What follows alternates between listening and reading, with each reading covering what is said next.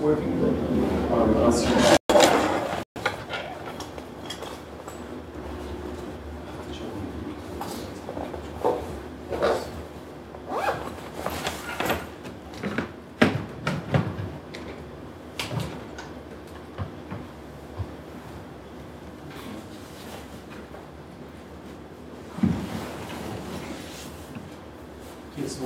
I can start. Thank you. Welcome, Wen-Shin Lee. Well, thank you. Thank you for the invitation. Today, my talk is mainly on the connections of these topics. So, if time allows, I may mention some new results. But lots of our current research are based on these connections. Okay, so I will start from the motivation. Well, actually, we are I listed some of these motivations for this type of research. As you will see, how they involve. A lot of them has involved with exponential functions, the analysis of exponential functions. For example, the explosive identification has to do with this spectral, to analyze the spectrums of these chemicals. And induction motor current has to do with detecting a very small sideband in the spectrum domain. Usually when the motors, of course these motors are these important motors, they prefer to replace them before they break down. So if there's a little imbalance, usually can be detected from this from the electric current, because they create a little bit of imbalance.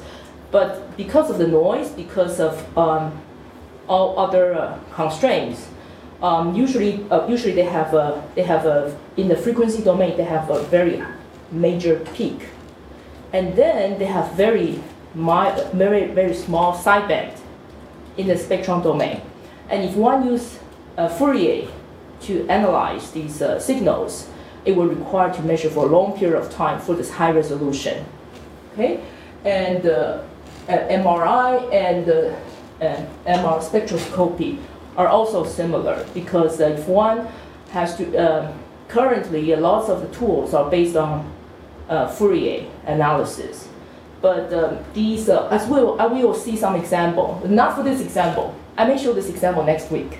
Okay, so because these signals are have decay, so they have damping factors.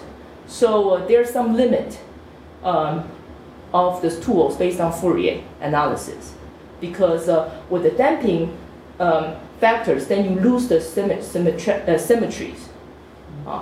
And also Fourier, in order to obtain high resolution, that means there are some of the frequencies are very close to each other.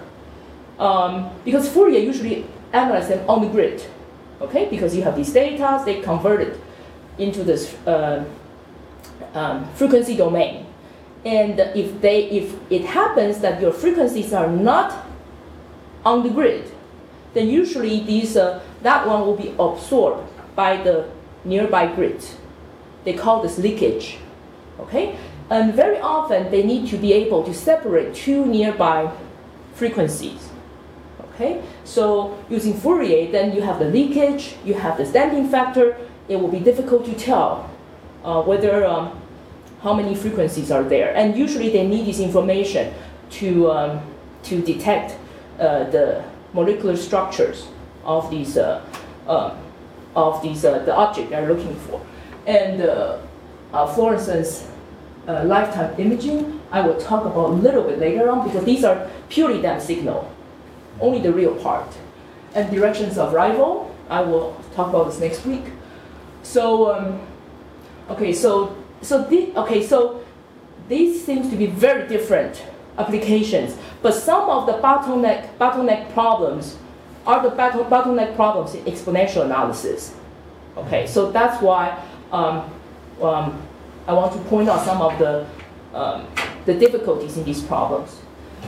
I usually say that mathematics, one of the definitions of mathematics is a key which open, one key which open many locks. Yes. So in your case, there are many yes, locks they seem to be very different. But the key is more or less yes. the same, mathematics. That's what is interesting for yes. us. Yes, I will present some of the examples because I'm not an expert, and actually, my collaborators from Antwerp, we're not experts in these domains. We usually collaborate with domain experts. Mm-hmm. And they bring the difficulties. Usually the bottlenecks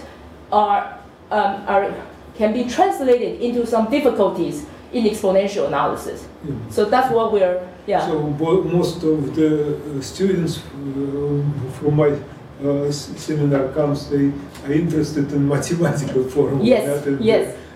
Explanation how they apply. Yes. Because they believe into that. Yes, yes, okay. Yeah, but it's interesting to see how these mathematical bottlenecks are affecting these problems. Yeah, okay. So I first will start with sparse interpolation. So now we have a polynomial, and the degree is 100. So if we use the conventional Newton or Lagrange interpolation algorithms, we would need at least 101 samples, okay? Because you need to reach the degree. But actually, so in that case, you ignore the structures of the polynomial because actually in this polynomial, many of the coefficients are zeros, okay? So if you look from the sparse perspective, there are only 4 parameters that we need to locate. We have 4? Yeah, 4. Okay, what are these 4s? We have to determine which 2 are non-zero terms. In this case, it's the constant term and the degree, the monomial terms of degree 100. And then, if we can determine which 2 terms are non-zero, then we can compute the coefficients of these terms. Okay. Of course, in this case, we still know the number of terms is 2. Okay? But if we don't know the number of terms, then we can also regard that we have one more parameters. We need to detect the number of non-zero terms, and then also 2 times the number of non-zero terms in this case. Okay? So suppose we know that there are only 2 non-zero terms, so we actually need to locate 4 parameters in these models. So how do we recover these 4 or compute these 4 parameters from 4 samples? Okay. So in general, for the polynomial case, when we consider a sparse interpolation algorithms, we usually consider the case that the number of non-zero terms is far less than possible number of the terms in the model. Okay? For the polynomial case, all the exponents are integers, or actually positive, non-negative integers. But these polynomials, you can also carry this a little bit. They are very similar to cosine and sines. Okay? So actually what we're going to deal with is a more general formulation in terms of exponential functions. Okay? So you may imagine, you see here, we have phi. So this phi will be like the exponent, the non-zero exponent. Okay? And the alphas are the coefficients. Okay? The coefficients. And we also, in this case, we also relax the exponents a little bit. Now the exponents are not necessarily non-negative integers. They are complex numbers. Okay? And the coefficients can be complex numbers as well. Okay? So in my next slide, I will show you how to recover these alphas and phis from the samples of equally spaced points. So this is the, okay, so actually it's not this slide, the next slide. Okay, so we want to get some of this, I want to get this problem statement a little bit more precise. So now we're thinking of a function phi, and we wanted to recover alphas and the phi's, phi i's, alpha i's and phi i's. These are the parameters we try to obtain from the samples, and very often these measurements also come with errors. So we have epsilon terms here, which we didn't have in the previous slide. And alpha i's can be complex. Actually, very often, I didn't write it down. Very often we write alpha I as R times, we write it as R times, sorry.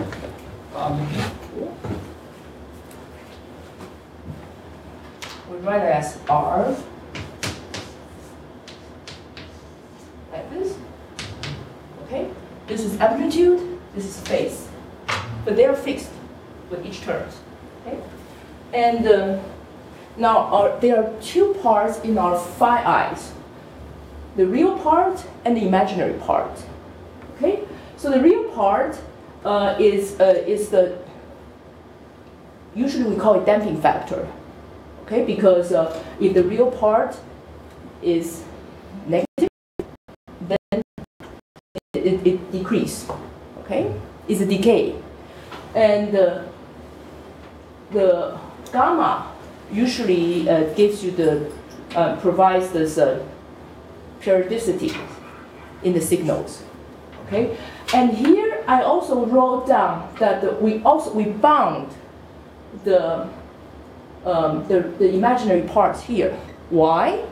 Because if we sample these signals, we have to be very careful, because the periodic part may have, if we from the values of this, from the exponential parts, if we try to recover the exponent, we may have multiple solutions for periodic signals.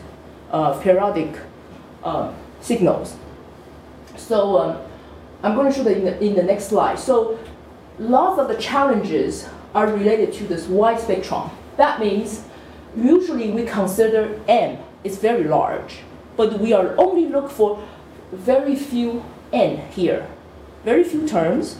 They could be anywhere. And high resolution means these frequencies can be very close to each other. Okay, because the standard tool is Fourier, but Fourier only recover them on the grid. Okay, and SNR means the noise, the relative noise. Okay. Can I interrupt you before you? Sure. So from the Fourier coefficient, you mean the alpha i's? Right? Yes. And also, do you consider your function phi as an unbounded domain, or it's kind of like limited in a very narrow? Yeah, good question. Usually, now I provide a very general problem statement. Right. In different applications, usually there are some additional constraints. But you will see if you have an imaginary part, then you need a bound. Okay? That's why you need a bound when you have an imaginary part. This is cosine 3 theta and cosine theta. Okay? So if you look here, we need to sample at least twice of the upper bound to recover the imaginary part uniquely. So in this case, if you only sample at 5 points, I cannot tell these two apart. Okay, I have cosine 3 theta and cosine theta. So I need to sample dense enough. Okay, in signal processing, this is called Shannon-Nyquist sampling rate. Okay, so you need to know an upper bound, as you said. If you have an imaginary part in exponent, you need to know the upper bound, and then the samples, the distance between the samples has to be small enough, or the sampling rate needs to be high enough to guarantee the unique recovery within this range. But of course, for the real number, we don't have this problem. Okay? So that's how we solve the problem. Actually, this algorithm was first presented by Prony in 1795 during the French Revolution. Okay. He was a French noble. So he wrote a paper computing the evaporation of the alcohol, okay, exponential models. And how did he do this problem? So Prony's problems requires to know the number of terms. Here, in this case, n. N is known, okay? But we know this function is an exponential function of n terms. And we sampled this exponential function at evenly spaced points. So if you sample exponential function at evenly spaced point, you have these are your samples, okay? And how many unknowns in this model? If we know n, then we have two n unknowns, because we need to know n alphas and we need to know n phis, right? And now these xs are sampled at the delta, so these are just evenly spaced point, and the interval between the sampling point is delta. Okay, so we have two n samples. Okay. Before I continue, because this is so easy, so I want to show you in this slide. Now we consider a polynomial. Very often this is called Prony polynomial. So let's pretend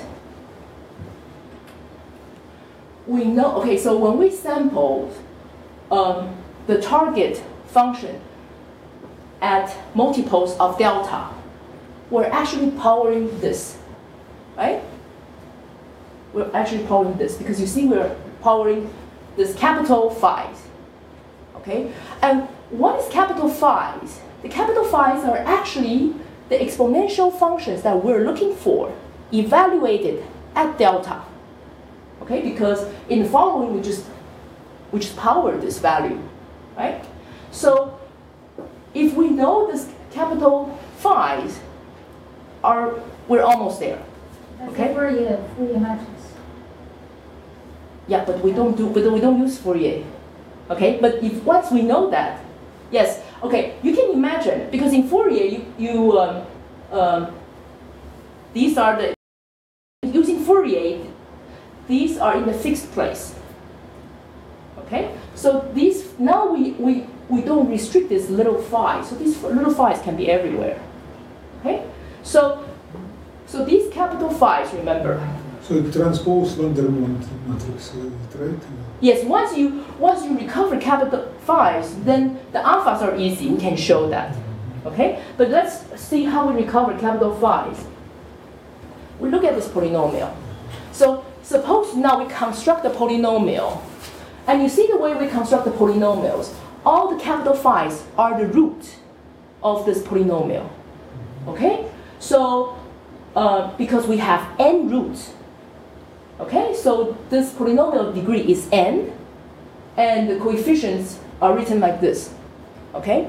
So this is easy. I mean, you can keep the slide. See, if I rearrange the terms, so if I rearrange them using alpha is from the original exponential functions, and you see this part is the Prony polynomial. Okay, so if I write and I recollect them, okay, because you see this second part, okay, is actually this. Because I simply plug in one of the roots here. So this is 0, right? If I rearrange this, I have this. Okay, so now I can actually go back to the original sampling values, the samples, okay? Because I do not know capital phis at this point, but because of the rearrangement, I can connect my samples to dj's. And what are dj's? dj's are the coefficients in the Prony polynomial. And if I have dj's, I have the Prony polynomial, then I can solve the root. And the roots will give me the values in exponential functions. Okay? So you see from this previous page, this is a linear recurrence relations, because you can actually move S. Okay? And the length of this linear recurrence relations is the degree of this Prony polynomial. So we can write this recurrence relation to a Hankel system. Okay? And if you look carefully, we only need, because we come from F0 to F2n minus 1. So if we have 2n samples, then we can form this Hankel system. If we solve this Hankel system, then we have obtained the D's. And these D's are the coefficients of this polynomial. And then if we find all the n roots of this polynomial, we recover all the exponentials in our target polynomial.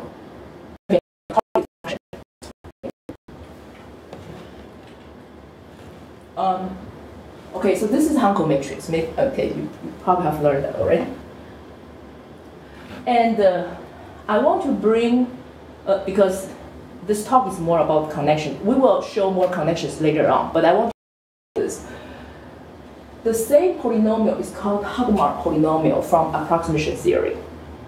Okay, the formula looks like the top one is the determinant of the values on the top, and they put this monomial terms at the last row. And then they divide by this. This can be found from the textbook of approximation theory. And I also want to bring this up, is this is also related to formally orthogonal polynomial. So from Heinrich's textbook, this is our Prony polynomial. It looks like this. Okay? And so actually the top is the Prony polynomial. But this problem, so now how do we solve this all these exponentials evaluate at delta? So we solve a Hankel system and we do root finding. Okay? But the same problem can be reformulated as a generalized eigenvalue problem. Okay? So if you form the definition of H top 0 looks like this. The R is the starting point of your Hankel system. Okay? So because our Hankel system is not just it's not just structured as a Hankel system. Each of the entries are comes from the evaluation of an exponential function. So it's highly structured. So actually, each of the Hankel system can be factorized as the one in the top. Vandermonde times the diagonal and the transpose of Vandermonde. Okay, and the nodes of this Vandermonde are the exponentials evaluated at delta. Okay, so if we just shift by 1, then we can extract one more factor. So so the same problem as I just stated, solve a Hankel system and do root finding can be combined into a single step by solving a generalized eigenvalue problem.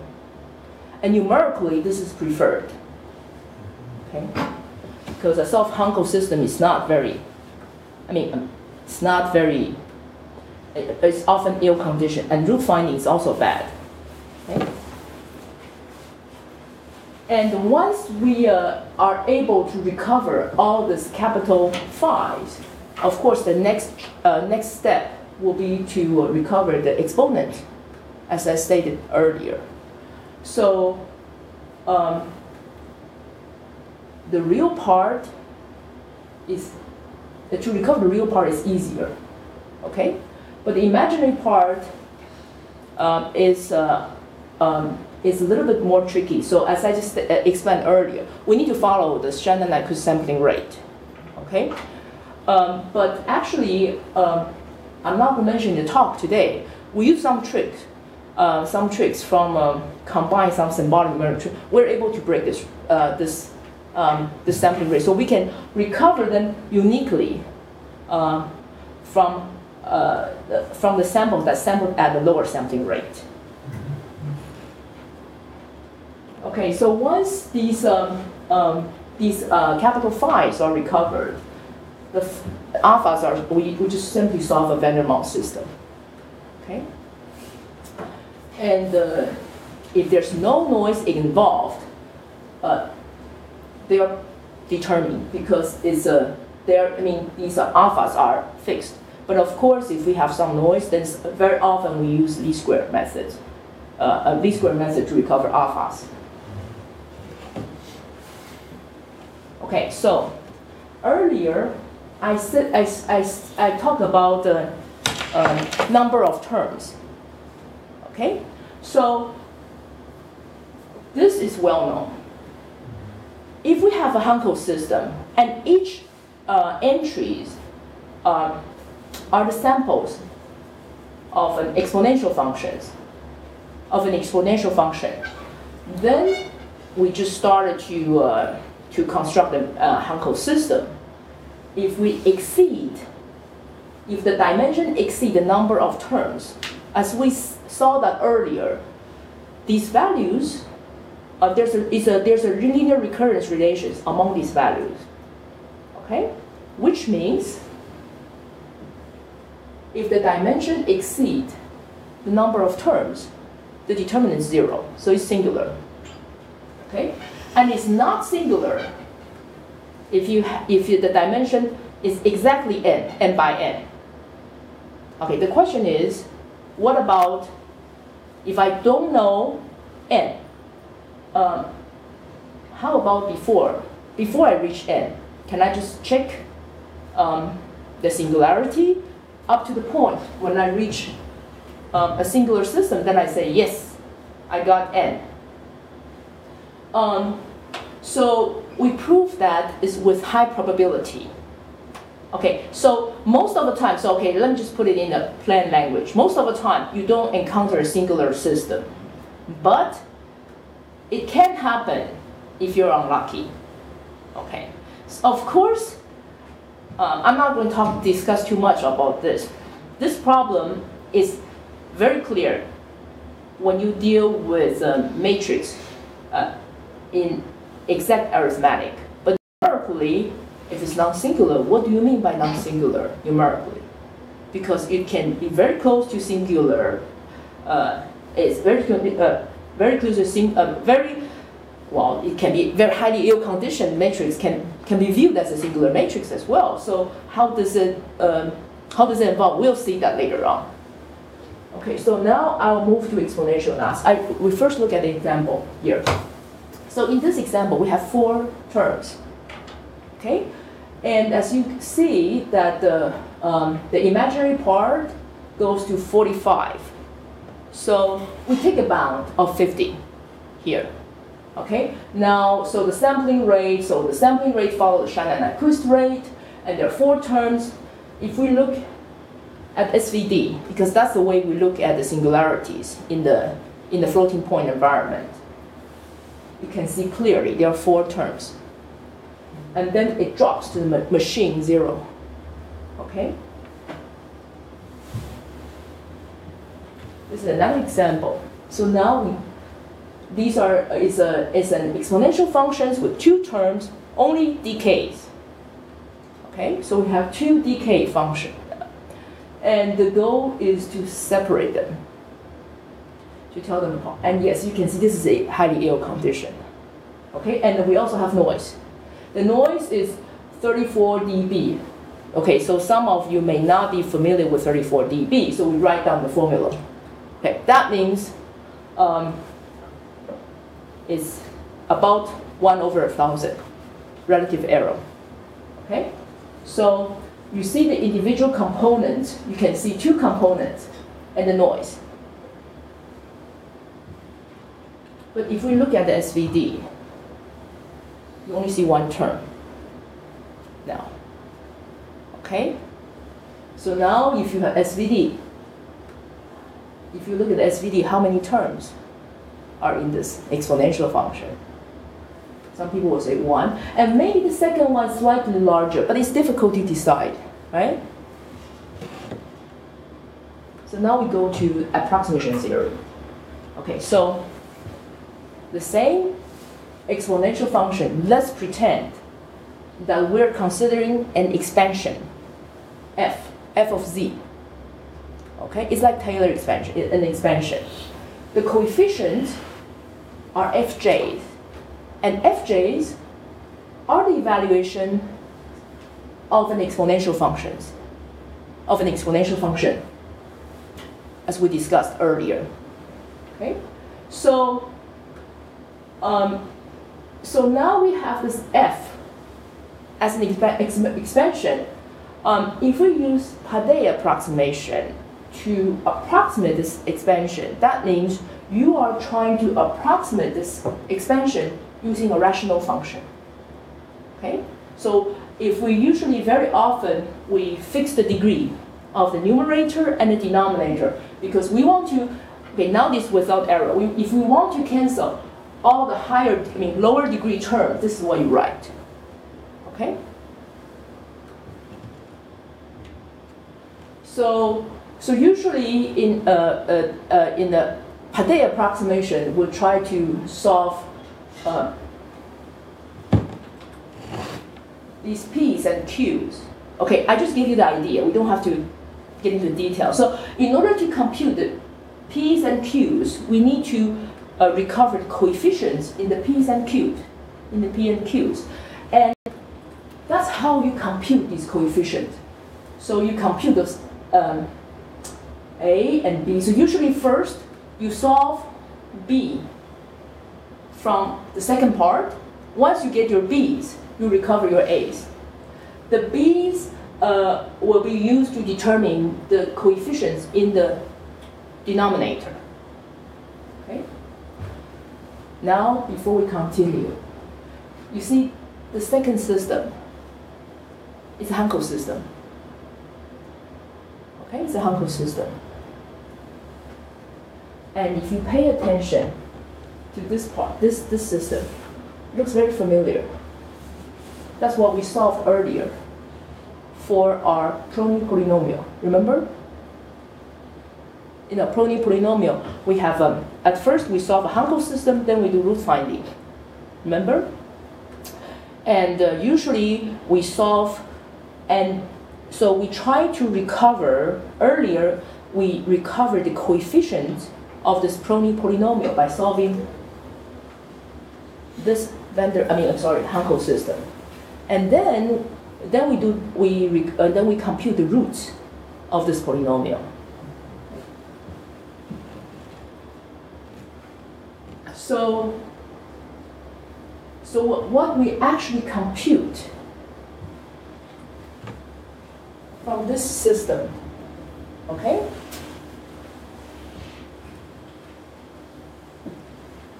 Is exactly what we did earlier on the top. Okay? So then the next question is, from using the Prony's method, I interpolate an exponential functions. So usually from these exponential functions, I recover several exponentials evaluated at the delta. That's what we did earlier. So who are these exponentials that I computed? So actually, if you write the expansion, if you write expansion as a fraction, fractional decomposition, these are actually the poles of this expression. Okay, so let me just reformulate. So Padé approximation is trying to, the goal of Padé's approximation is to use a rational function to approximate this expansion. Okay? In the univariate case, you have a Padé approximate, which is a rational function. Then you can break them down, right? As like these functions. These are fractional decomposition, right? And so what we actually compute are the poles of this Padé approximation. Okay, so once we recover the poles, we go back to compute the coefficients, which are the numerators of this Padé approximation. And okay, if you just Google Padé Laplace transform, there's a lot of literature on this. Okay. So what we did earlier, okay, we look at a simple case. Of course, there are also cases of poles of multiplicity. I'm not going to get into this because I only want to show the connection here. So if the number of poles is n, the degree of the denominator is n, because you have n poles, right? So n roots of this polynomials in the denominator. And the degree of your numerator is n minus 1. So what we compute is the degree n and n minus 1, which is the numerator, and n is the degree, denominator. Okay? And so what we, so here you see the Q can be viewed. So what we compute is an inverse of, so the B here, actually, I skipped a little bit. So the way we formulate the B is actually the inverse of the Prony polynomial, but you just reverse them. It's not a problem. Okay? So by computing these, just go here, sorry. So this system, from this system, because you see your participants kind of flip a little bit. Okay? So we compute. So actually, the Prony's method is equivalent to compute the poles of a Padé approximation. Okay? So now we go to the Padé table. Okay? So because when you try to use a Padé, a rational function, you do the Padé table, then usually in the case that we look in this slide, usually there's a table because you have, in one direction is the numerator, one direction is the degree of the denominator. Okay? So imagine if you use Padé approximation to approximate a rational function. Okay, this is like, if your object is a rational function itself, now we don't have any error involved. Once you hit the correct degrees, in the numerator and denominator, the interpolant remains the same. Okay, so that's the Padé table. Okay, so once you hit the correct numerator and denominator, this part, the whole block, will not be changed. This is like you do polynomial interpolation. Once, if you use polynomial interpolation to interpolate a data from a polynomial, then if it's without any error, if there's no error involved, once you hit the correct degree, then your interpolant remains the same. The same with Padé approximation. Okay, so of course, this is only the ideal case. So normally, we will have a little bit of error. Okay, so what will happen? What happens to this table when you, so now these f are exact values of the exponential function. What will happen if there's a little error involved? Okay, so if your measurement, your f, is not the true exact evaluation of an exponential of the exponential function, and you continue with the Padé table, okay, the degree will continue to increase. It's like polynomial interpolation. If your target value comes from the evaluation of a polynomial plus error, plus some error, plus some noise, then when you increase the degree will continue to be increased, right? So this Padé, so this block will not remain the same. So the degree will increase. But if you move along this line, that the numerator and the denominator will both increase by 1 each time, okay? And and thankfully there are very nice results, theoretical results from Notal and Pomeranka, published in the 70s. So if you increase along this direction, each time you increase the polynomial, I said the degree of polynomials in the numerator and denominator. So each time you come in as a pair. These pairs are called facade duplets. Okay. On the unit circle, I'm not going to talk about the results. They come in pairs and they are very close to each other because they almost cancel each other, but they could not. Because imagine if it's without any noise, these two factors will not be there anymore. Will not be there. So they appear as a pair, and they almost cancel each other, but could not. And they usually appear on the little ring of the unit circle. Okay. So actually, what we do, and they are not stable. They can move everywhere. So based on these properties, we're able to separate the true poles, and these poles are introduced by the noise from the facade duplets. So now, okay, so when it's a noise-free scenario, we want to determine n, the number of terms. Okay, we usually look at SVD because once we hit correct n, this is machine 0. Okay.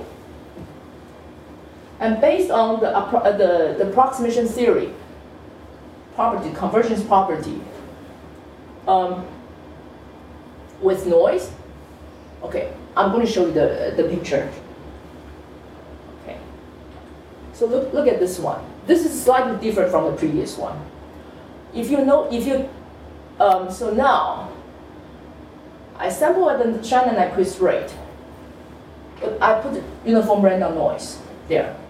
If you pay attention, these two these are depth signals, so because they have real parts. They all have a real part. And if you look at the imaginary part, these two are quite close to each other. These two are close to each other. So if I look at the SVD from Hankel system of 6, which means is 11 samples, this is what I see.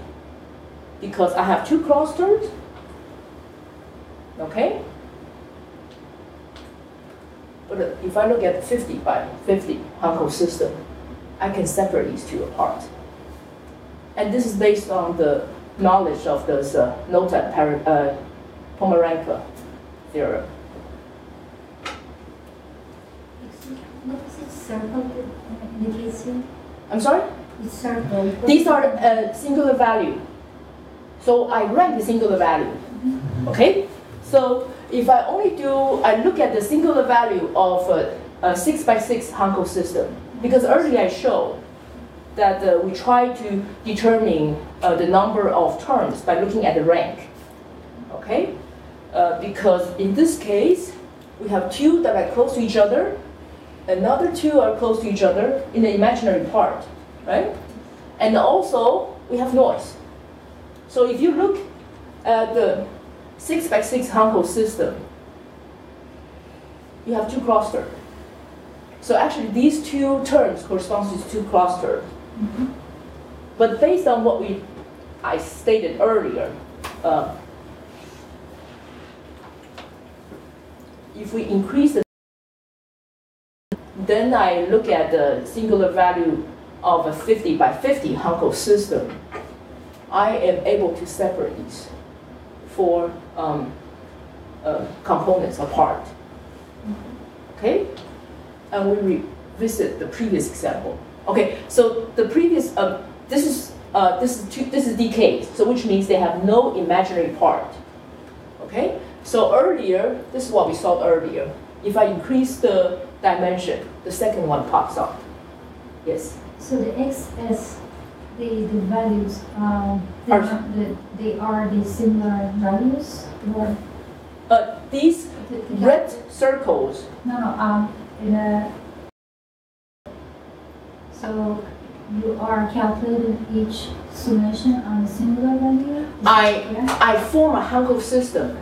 Oh no. What are the X's? Okay. X's are the evaluations of my function. So I are taking 255 sample points. Is that correct? No. That's okay. This formula is used to compute the error, the relative size of error. Right. So for this, I only compute, this is to maybe, 40. So I have 79 samples. It's a Hankel system. And each of this Hankel system are composed by the evaluations of maybe like this. Like this. And this is, okay?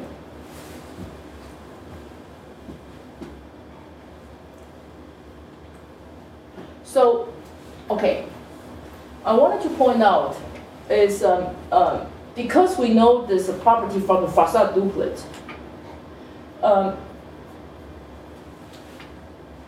you see this, okay, first of all, there are two conclusions. Actually, there are two tricks that we're using to solve certain type of problems. Number one is because the convergence property pops out when you continue with that table. That's what I showed earlier, right?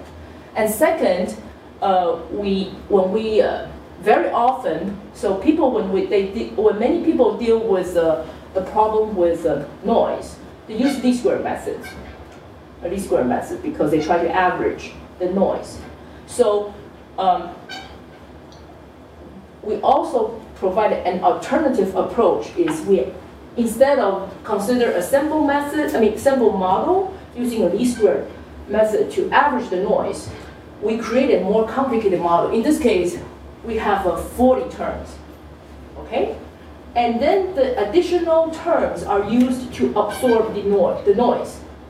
And because we have a way to separate the true terms from the bogus terms introduced by the noise, so the true models, in some applications, the true model is actually more accurate than you use a least square method. Okay, I'm going to, the last one, I just wanted to give you the connection of a tensor decomposition. Okay? So we look at the symmetric tensor. So what is tensor? It's a higher dimensional array. Okay? Two-dimensional array is a matrix. Okay? So if it's higher dimensional, that means you have more indices. Because you can imagine three-dimensional, but if it's more than three-dimensional, then you just imagine that index has is higher dimension. Okay? So symmetric tensor means they're symmetric. So which means if the sum of the indices is the same, then all these values are the same. Okay, these matrix, these tensors appear in certain applications. Okay, for example, functional MRI. Directional MRI. So that's the tensor. Okay, so now because I can only write two-dimensional arrays, so I'm dealing with a three-dimensional one, so I write them in two matrices. Actually, it's one after the other. Okay? So now if we try to re-express the tensor as a polynomial, so now we use Z0 and Z1 to record the indices. Okay, so we can write this tensor in this form, and actually these values will be all the same. This is the same. These three are all the same. Okay, and they're all from this tensor. Okay. So earlier, I have two parameters, two variables. I write it a little bit more compact, only compute the total degree. I can write them like this. Okay? It's the same thing, huh? This is the same thing. I just write them in a compact manner. And if I let z0 to be 1, okay, if I write like in this compact manner, this is a homogeneous polynomial. The degree are all 3, right? If I let z0 to be 1, then you have degree from 0, which is constant term, to 3 here.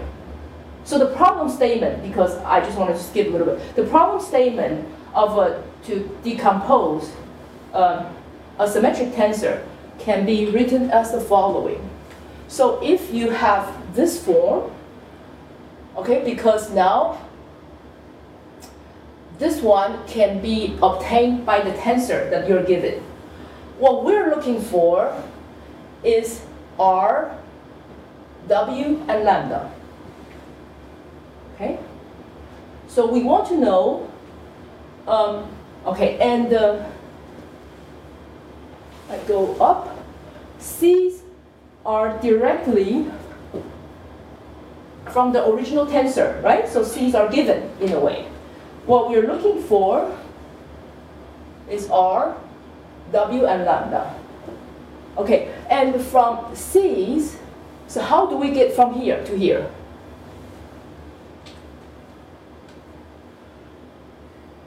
Because K and S are known, because these are the degrees. What's R here? This is not R, it's R, okay. You mean here? Yeah. Number of terms. That's what we're looking for. That's what we're looking for. That's the order we're looking for in this tensor. Because when they do tensor decomposition, they want to know how many components that they can decompose to. So the R is something that we're looking for. Okay, and the C's are directly from the tensor, and Ks are just computed based on the knowledge because the expression. Okay, so from C's we can obtain gammas here. And what are gamma? Gamma is actually a sum of exponentials in terms of lambdas now. Okay, so this looks very familiar now. It's just, this is almost, so this object is what we have discussed so far, right?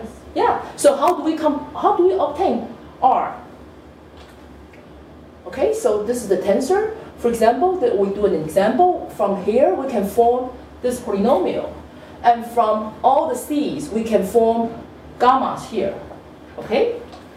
And how do we determine R? We look at the singularity of the Hankel matrix. So we know R is 2. So which means we can write this in terms of this, okay? And omega, okay, W and lambdas are computed based on solving this Prony polynomial or Hadamard polynomial that we have computed earlier. So once we have those lambdas, in this case it's 3 and 1/3, we can compute the coefficients, which are W in this form, right? So in this case, this is a very simple case. Then we decompose them like this. Okay, and I think I'm going to finish here. Okay, so these are the references from the talk. Thank you. Thank you.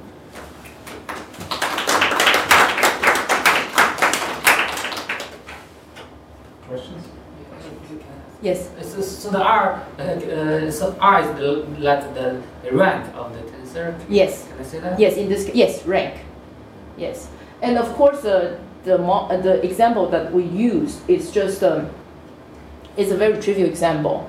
So of course what I said up earlier about the approximation properties, convergence property from Padé approximation can be borrowed.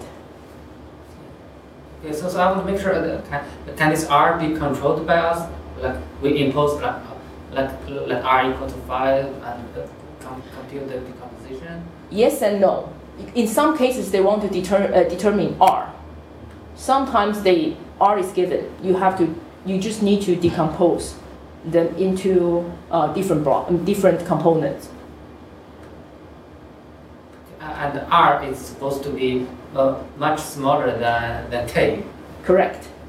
Yeah, because as you okay, of course we reformulate several steps.